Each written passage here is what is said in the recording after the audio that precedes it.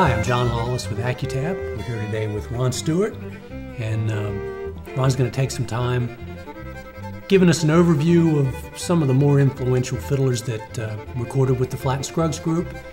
And I think there's a wealth of information for anybody who studies bluegrass fiddle, whether you maybe were old enough to hear that music when it was first recorded, or like us, had to get it the second time around. Is just a great wealth of information, and certainly this music informs everything that's been recorded since. So it's awfully valuable stuff. Yeah, definitely for any fiddle player. You need to know this stuff. So would the guys that recorded, say, in the late 40s and 50s, they probably would have listened to Arthur Smith and studied his style the same way you studied these fellas' music? I'm sure. Arthur was on the Grand Ole Opry with the McGee brothers in the late 30s, I believe it was, and through the 40s.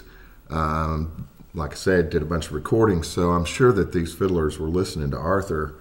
He was called the king of the country fiddlers. You said you could hear Arthur's playing in the bluesy stuff that Jim played. Now, can you maybe tie those two together? I think it's pretty easy, especially on Cabin in Caroline. Jim starts the break with a kind of a swell notes and then goes all into this slide stuff. So let me play just a second of that.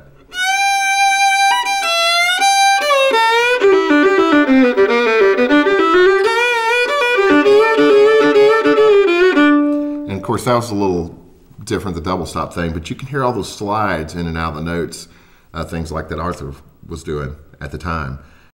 We'll do the first 8 bars of You Don't Know My Mind, and there's something a little strange that happens in this, and I'm not sure if it was an actual mistake or on purpose, but whatever it is was great. Benny actually holds the 4 chord after it moves into the 5 chord. So let me play the first 8 bars.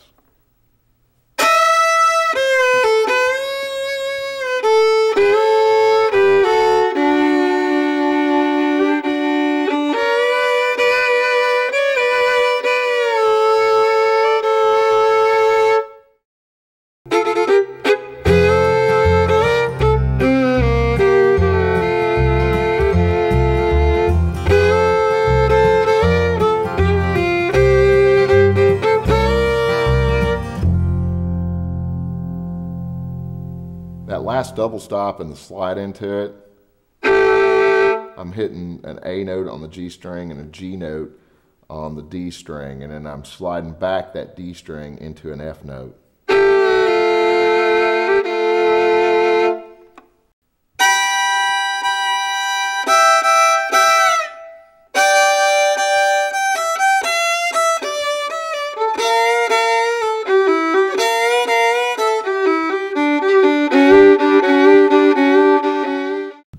All these fiddle players shaped me into the fiddle player that I am now, along with, other fiddlers, of course.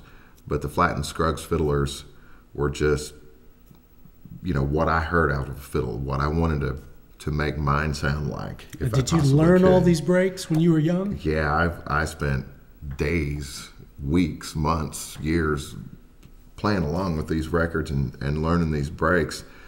Not just for the fact of learning the notes of the breaks, because a lot of these breaks, they're not difficult.